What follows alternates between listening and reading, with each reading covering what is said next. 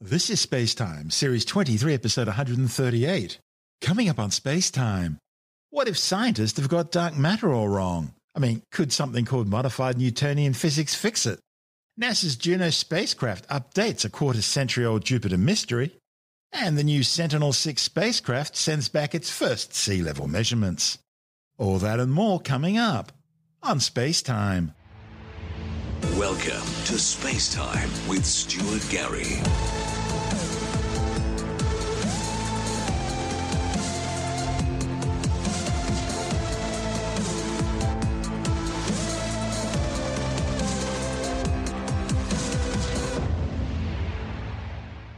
Here's something worth pondering. What if scientists have got dark matter all wrong? After all, we only know dark matter exists because we can actually see its gravitational interaction with normal matter, holding galaxies together as they rotate. And it's pretty much based on that scientists have concluded that dark matter comprises more than 3/4 of all the mass in the universe. And this has been the prevailing hypothesis for nearly 50 years now. An alternative view, held by a very small but growing section of the scientific community, is called MOND, or Modified Newtonian Physics. Now, a new study has shown that MOND more accurately predicts a galactic phenomenon that appears to defy the classic Newtonian rules of gravity. It's significant because it further establishes the hypothesis of modified Newtonian dynamics as a viable explanation for a cosmological dilemma, that galaxies appear to buck the long-accepted rules of gravity traced back to Isaac Newton in the late 1600s.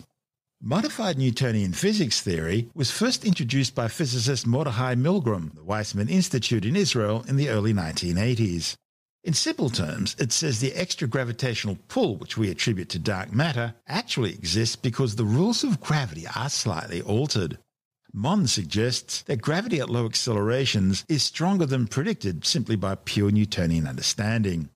MOND also makes the bold prediction that the internal motions of an object not only depends on the mass of that object itself, but also on the gravitational pull from all the other masses in the universe, what's called the external field effect. Now, a report in the Astrophysical Journal claims to have detected this external field effect in more than 150 galaxies. One of the study's authors, Stacey McGough from Case Western Reserve University, says the external field effect is a unique signature of MOND and doesn't occur in Newtonian-Einstein gravity. The results clearly support MOND rather than dark matter hypothesis.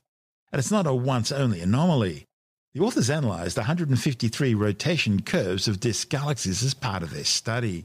They deduced the external field effect by observing that galaxies in strong external fields slowed or exhibited declining rotational curves more frequently than galaxies in weaker external fields, and that's exactly what's predicted by MOND. And despite lots of initial skepticism, months of follow-up checking have only confirmed the accuracy of the initial observations. And the thing is, they can't think of another explanation which can explain the exact behaviour they're observing. This is SpaceTime. Still to come, NASA's Juno spacecraft updates a quarter-century-old Jupiter mystery, and the Sentinel-6 spacecraft provides its first sea level measurements. All that and more coming up on SpaceTime.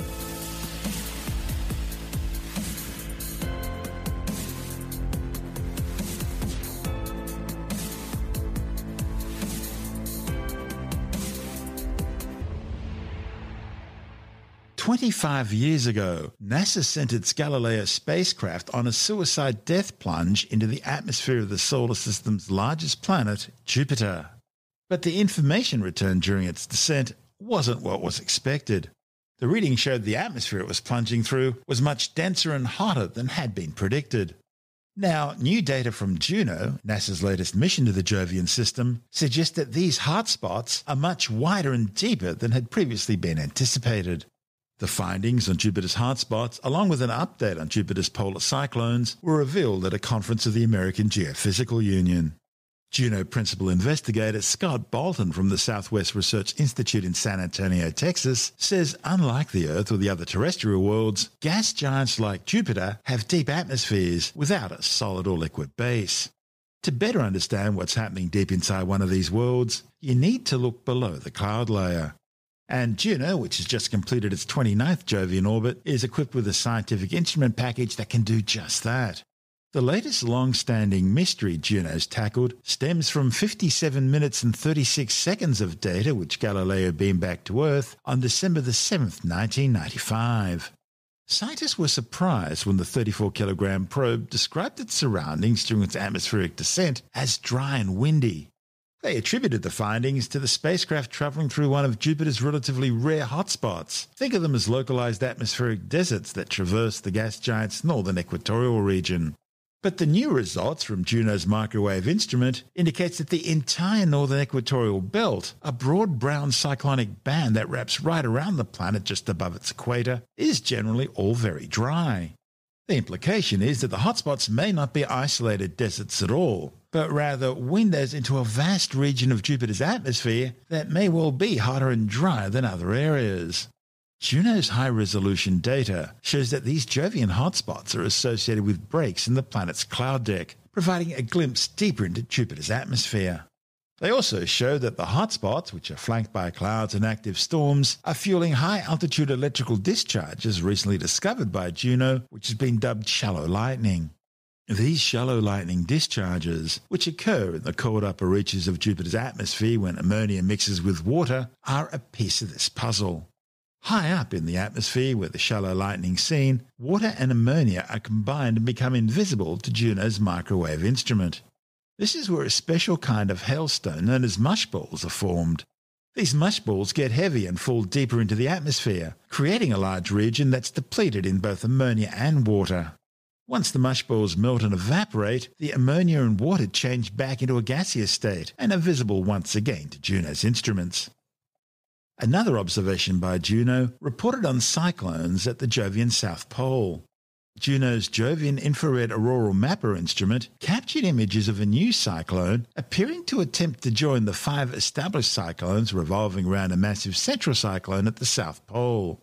This 6th cyclone, I guess you'd call it the baby of the group, appeared to be changing the geometric configuration at the pole from a pentagon into a hexagon.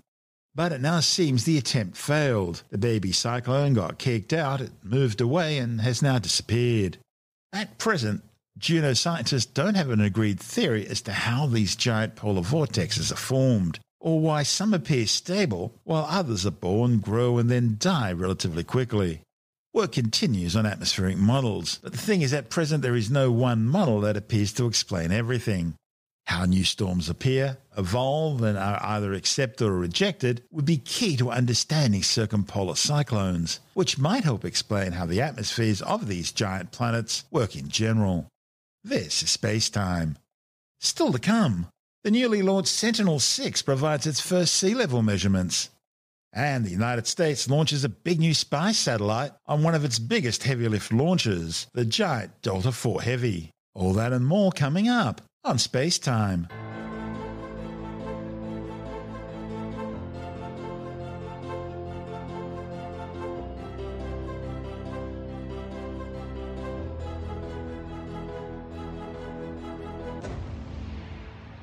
The joint NASA-European Space Agency Copernicus Sentinel-6 spacecraft, Michael Freilish, has sent back its first measurements since last month's launch. The data on sea surface height, wave height and wind speed were taken off the southern tip of Africa. Since its launch on November the 21st aboard a Falcon 9 rocket from the Vandenberg Air Force Base in California, mission managers have spent several weeks initiating and calibrating the spacecraft's scientific instruments. Sentinel-6 continues a decades-long project to measure global ocean heights from space, which began in the early 1990s. Since then, the rate of sea level rise has doubled, with the current rate being around 4 millimeters per year. The rise is caused almost entirely by a combination of meltwater from land-based glaciers and ice sheets, and the fact that seawater expands when it warms. The initial orbit of Sentinel-6 is some 18.4 kilometers lower than its ultimate operational orbit of 1,336 kilometers above the Earth's surface. And mission managers are now moving the spacecraft up into its final operational orbit, where it will trail behind the Jason 3 satellite by 30 seconds. During this tandem flight, scientists and engineers will spend the next 6 to 12 months cross-calibrating the data between the two spacecraft. That way they'll ensure the continuity of measurements between the pair. And once cross-calibration is complete, Sentinel-6 will become the primary sea-level satellite. In addition to measuring sea level height, Sentinel-6 is also monitoring atmospheric temperature and humidity, which will help improve weather and storm forecasts. The spacecraft is one of two identical satellites that will extend a nearly 30-year-long sea level record collected by an ongoing collaboration between the United States and Europe. That record began back in 1992 with the Topex Poseidon spacecraft. It then continued with the Jason 1 in 2001, Jason 2 in 2008, and the current Jason 3, which has been observing the Earth's oceans since 2016. The work's also being cross-checked with Cryosat and the Copernicus Sentinel-3 spacecraft. In 2025, the 1.2-ton Sentinel-6 will pass the baton onto its twin, Sentinel-6B. Both spacecraft are part of the Sentinel-6 Jason CS mission, which will collect accurate measurements of sea surface height from more than 90% of the world's oceans. The satellites will also monitor atmospheric temperature and humidity, as well as wave height and wind speed, which will provide crucial information for operational oceanography, marine meteorology, and climate studies. This report from ESA TV. Sentinel-6 will provide near real-time operational measurements of sea surface height, wave height and wind speed. These measurements allow scientists to monitor sea level rise resulting from climate change, from regional to local scale. The main instruments on board include a dual-frequency radar altimeter. This is the primary instrument of the mission, and that's the one that's measuring sea surface height, significant wave height, and wind speed over the ocean. And from those measurements, we can actually have the superb measurements that we expect of sea level rise, but also the waves. This is important for marine operations, and the altimeters provide perhaps some of the best data sets that we have today over the global ocean. We have plenty of buoys in the ocean that measure waves, but they're often in the coastal zone, and it's only when you go to the altimetry that you can really have this global coverage. This brand new radar altimeter is called Poseidon 4 and offers very precise, high-resolution altimetry measurements. Other instruments are used together with the altimeter to improve its accuracy. With its high-precision measurements, Sentinel-6 will be the reference mission for all other altimetry missions. And measurements of other satellites will be compared to the data from Sentinel-6. At first, Sentinel-6 will also fly in tandem with Jason 3, with only 30 seconds between both satellites. This is important to understand and homogenize the differences between successive missions and ensure that the time series of sea level measurements from space remains stable. Long time series are important to understand climate change and monitor a gradual process such as sea level rise. They help scientists gauge exactly how much sea levels are rising and how fast it's happening. With a long record, we can precisely measure the acceleration. We eventually can detect new regime, tipping points. For example, if there is a runaway in the melting of Greenland or Antarctica, sea level will record this runaway change because it is an integrator of all changes that are occurring in the climate system. So we will be able to see some change, big change in the global climate. I would like to add also that a long record is very important to validate the climate models that are developed to simulate future change. Sentinel-6 will extend and enhance a series of measurements started by the Topex Poseidon mission in 1992. This mission was succeeded by the Jason 1, 2 and 3 missions. And now Sentinel-6 is taking us to the next level. The orbit in which Sentinel-6 will fly is optimized for limited interference from ocean tide changes. And after almost 3 decades of radar altimetry missions, it's well known to scientists. By continuing and enhancing this time series with a new satellite design and high-resolution instruments, Sentinel-6 will allow for further climate research and help scientists monitor the effects of climate change Its data can also be used to improve ocean and weather forecasting, map seamounts and other tectonic features of the sea floor, and map rivers and lakes for hydrology purposes such as water and flood management.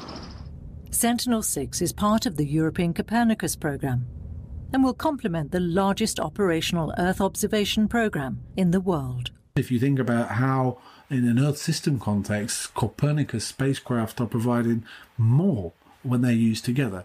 For example, Sentinel-3 is providing the sea surface temperature and the ocean biology measurements.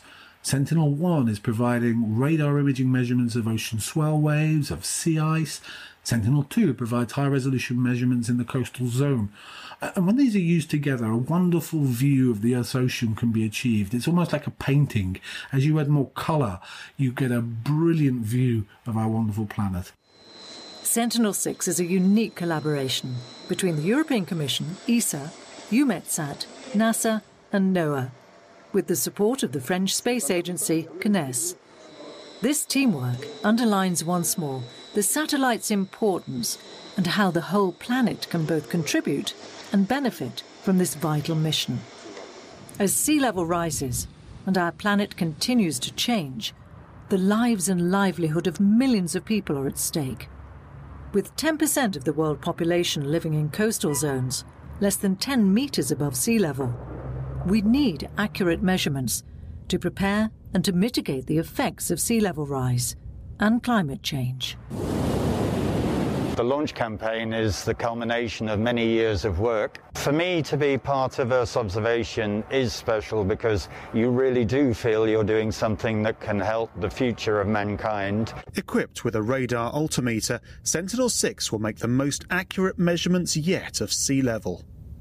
A joint project between Europe and the United States, Sentinel-6 will continue the legacy of almost 30 years of radar altimetry missions, starting with Topex Poseidon in 1992, and continuing through Jason 1, 2 and 3, providing an accurate record of sea surface measurements and proving that mean global sea levels are rising. We want to continue that record for another 5 years and demonstrate and quantify the sea level rise we have been observing since the 90s, in average about 3.2 millimeters per year, even though the scientists tells us in the last year this has been accelerating, in particular due to the acceleration in melting of ice. So over the last years it's above 4 millimeters every year we record in the sea level. Sentinel-6 will map up to 95% of the world's oceans every 10 days. Taking continuous measurements of sea surface and wave height, as well as wind speed, the satellite will also provide vital safety information for shipping through marine and meteorological forecasts. It will operate alongside other Sentinel satellites as part of the European Copernicus Earth Observation Program. And that report from ESA TV included Sentinel-6 ESA mission scientist Craig Donnellan, senior scientist Annie Karsvinov from the Institute of Geophysics and Oceanography, Sentinel-6 ESA launch campaign manager Bill Simpson, and Sentinel-6 project manager Perik Vuljamir. This is SpaceTime. Still to come. A United Launch Alliance Delta IV Heavy blasts into orbit carrying a new classified US spy satellite. And later in the science report, a new study confirms that Neanderthals buried their dead. All that and more still to come on SpaceTime.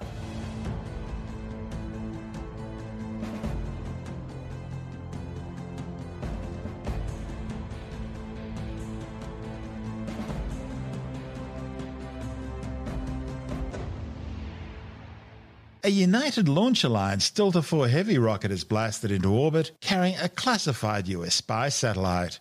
The top-secret NROL-44 mission for the National Reconnaissance Office was flown from Space Launch Complex 37B at the newly renamed Cape Canaveral Space Force Station in Florida. Second stage locks secure at flight level. FTS internal. CBC locks at flight pressure and flight level. CBC LH2 at flight pressure and flight level. Vehicle internal. Hydraulic pressure at 4,000. 155. Launch sequencer start. FCS launch enabled. The launch vehicle, payload, ground systems, and Eastern Range are go for launch.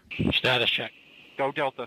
Go NROL 44. Roll for ignition. T-minus 10, 9, 8, 7, 6, 5, main engine ignition, 3, 2, 1, 0, and liftoff. Liftoff, the United Launch Alliance Delta IV Heavy rocket carrying the NROL-44 mission for the National Reconnaissance Office. On all three RCCA engines look good in the full thrust mode. Now 15 seconds into flight, vehicle's begun the pitch over maneuver. Body rate response is good. You are hearing the voice of Patrick Moore providing launch vehicle ascent data.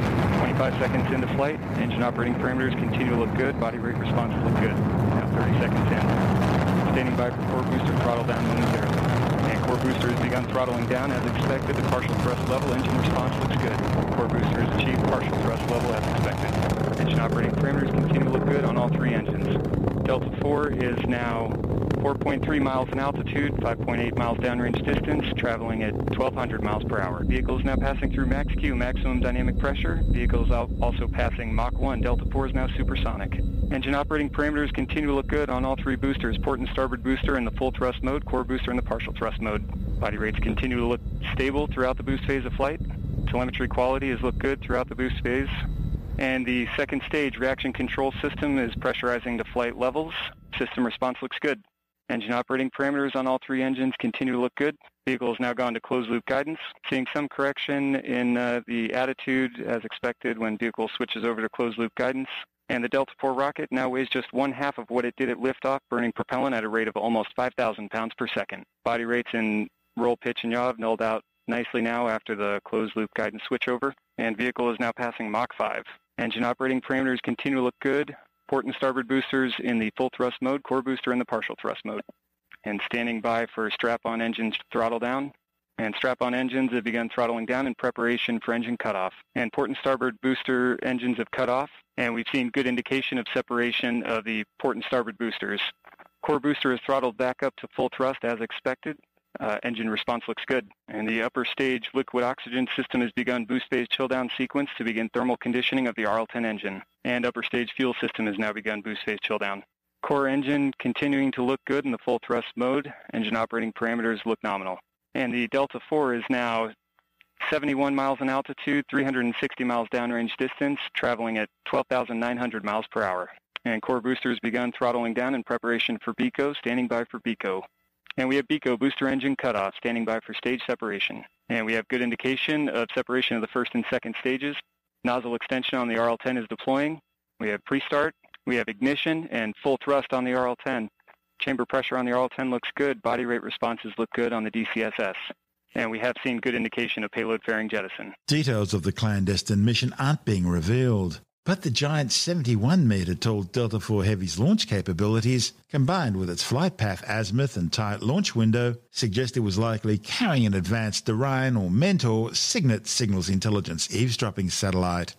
These giant 5,200-kilogram spacecraft use giant 100-metre diameter radio reflecting dishes that's larger than the Parkes Radio Telescope to collect enemy radio transmissions from a 36,000-kilometre high geostationary orbit above the equator. The top-secret mission had been delayed by some 3 months following a string of technical and weather problems.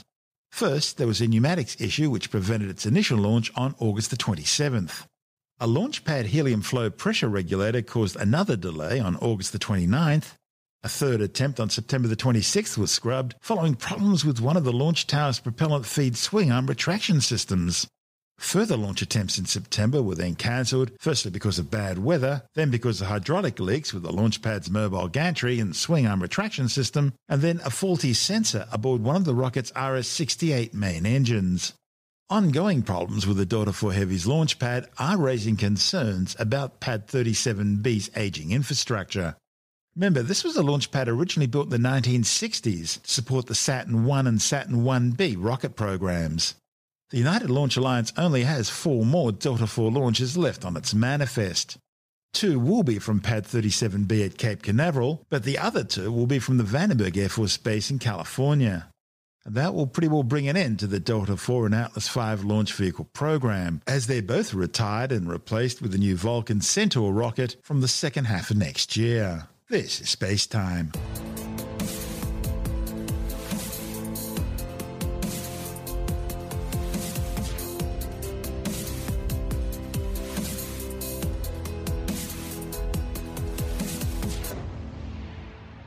And time now for another brief look at some of the other stories making news in science this week with the Science Report. Small studies which have shown that men are more likely to develop severe COVID-19 have now been confirmed by a larger global analysis of more than 3 million patients. A report in the journal Nature Communications, which looked at data from 46 countries, found that while males and females appear equally likely to be infected with COVID-19, men are 2.84 times more likely to require intensive care than women. And the likelihood of men actually dying from COVID-19 was 1.39 times higher than that for women. While the researchers suggest that the differences in immune responses are suspected to be a factor, they speculate other biological factors may also have an influence. The COVID-19 coronavirus has now killed over 1.7 million people and infected some 75 million others since first spreading out of Wuhan, China, a year ago. Even in nations with strict online censorship laws, people can still bypass firewalls and access hidden information using the Onion router Tor, which provides the largest anonymity internet network in the world. This dark web circumvents censors, protecting personal data and activity from detection. It's used for all kinds of both legal and illegal activities. These range from people just wanting privacy through to drug dealing, gun running, terrorism, child porn, and cyber hacking. Now, a new study reported in the Proceedings of the National Academy of Sciences by researchers at Virginia Tech have found that the potentially harmful activities within the Tor system are not uniformly spread around the world, but appear to be disproportionately concentrated in democratic nations, while people in countries with repressive totalitarian regimes tend to use Tor more for political discourse. The authors found that only 6.7% of users globally are using Tor for malicious purposes. And most Tor users tend to head to regular benign web content, using it more as a hyper-private version of Chrome or Firefox. A new study has confirmed that Neanderthals buried their dead. The findings, published in the journal Scientific Reports, are based on the study of the remains of a Neanderthal child that was buried around 41,000 years ago. Dozens of buried Neanderthal skeletons have been discovered in Eurasia, leading some scientists to deduce that, like modern humans, Homo sapiens, Neanderthals also buried their dead. But many scientists have remained skeptical. That's because the majority of the best preserved skeletons were uncovered at the start of the 20th century and so weren't excavated using modern archaeological techniques. However, a site in France which delivered 6 Neanderthals in the early 20th century delivered a 7th in the 1970s, and it did use modern archaeological techniques. The new research showed that the remains, belonging to a 2-year-old Neanderthal child, was purposely placed in a purpose-dug grave. Well, we've all heard the old saying that dogs look like their owners, but now a Swedish research team have shown that in fact many owners eat and exercise like their dogs. A report in the British Medical Journal has found that people who have a dog with diabetes were 38% more likely to develop type 2 diabetes themselves. And it's a similar story the other way around too, with dogs 28% more likely to develop diabetes when their owners had the illness.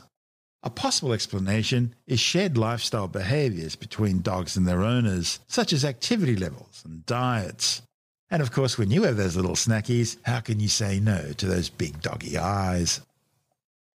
There's a new malware threat targeting your computer. With news on this and Apple's plans to develop their own 5G modem, we're joined by Alex Zaharov-Roit from ITY.com. Yeah, Microsoft has put out through its Defender research team a warning that there is a new malware threat called AdRosec, and this is targeting Microsoft Edge, Google Chrome, the Yandex browser from Russia, and Mozilla Firefox. And what it's doing is it's taking over the ads that normally you would see from Google or from other ad providers, and it's putting its own ads in there. Obviously, that is capturing a lot of the ad revenue from that people are seeing, and also through advertising affiliate programs. But also, it's got malware on your computer. It's modifying DLL files from your browser. It's modifying the browser files, and obviously, these days the bad guys are trying to get past the different anti-malware programs that are out there, because if they can capture even a tiny percentage of the enormous traffic on the internet, they can make a lot of money. So clearly, this is a warning that a lot of people, I come across their computers and I see they have weird pop-ups. I have a look in Google Chrome and I see weird extensions that they're unaware that are there, and they're not running something like Malwarebytes, or they're not running the latest internet security software. Now, Microsoft is saying that its own Windows Defender or the built-in antivirus in Windows 10 can handle this. But personally, I'd be getting something like Malwarebytes, whether the free version or the paid version that proactively targets these sorts of things. And I'd be running as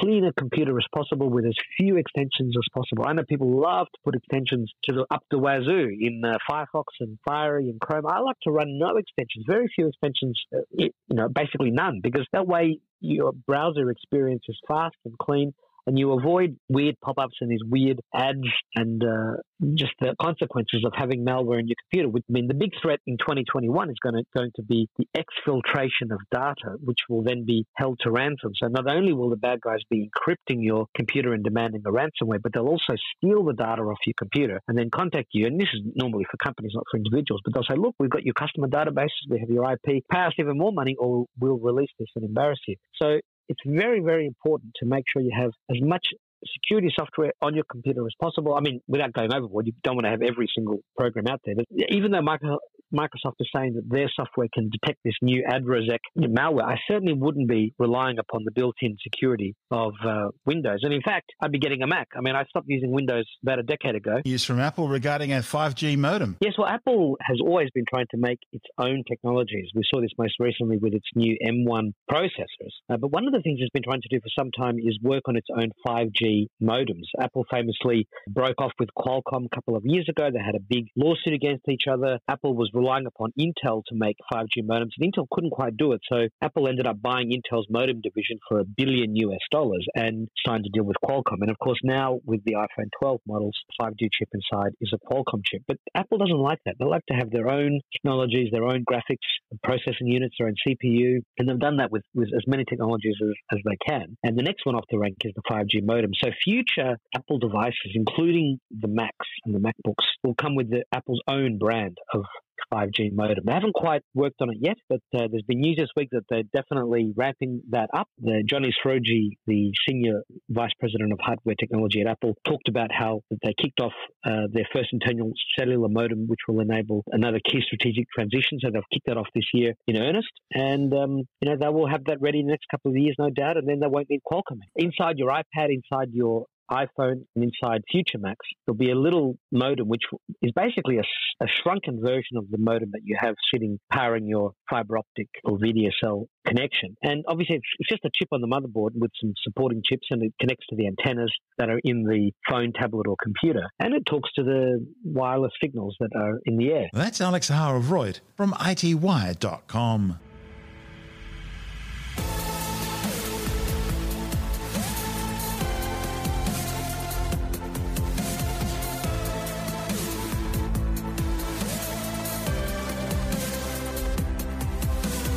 And that's the show for now. SpaceTime is available every Monday, Wednesday and Friday through Apple Podcasts, iTunes, Stitcher, Google Podcast, Pocket Casts, Spotify, Acast, Amazon Music, Bytes.com, SoundCloud, YouTube, your favorite podcast download provider, and from SpaceTimeWithStuartGarry.com. SpaceTime's also broadcast through the National Science Foundation on Science Zone Radio and on both iHeartRadio and TuneIn Radio. And you can help to support our show by visiting the SpaceTime store for a range of promotional merchandising goodies, or by becoming a SpaceTime patron, which gives you access to triple-episode commercial-free versions of the show, as well as lots of bonus audio content which doesn't go to air, access to our exclusive Facebook group, and other rewards. Just go to SpaceTimeWithStuartGarry.com for full details. And if you want more SpaceTime, please check out our blog, where you'll find all the stuff we couldn't fit in the show, as well as heaps of images, news stories, loads of videos, and things on the web I find interesting or amusing. Just go to SpaceTimeWithStuartGarry.tumblr.com. That's all one word, and that's Tumblr without the E. You can also follow us through @StuartGarry on Twitter, @SpaceTimeWithStuartGarry on Instagram, through our SpaceTime YouTube channel, and on Facebook, just go to facebook.com/SpaceTime with Stuart Gary. And SpaceTime is brought to you in collaboration with Australian Sky and Telescope magazine, your window on the universe. You've been listening to SpaceTime with Stuart Gary. This has been another quality podcast production from Bytes.com.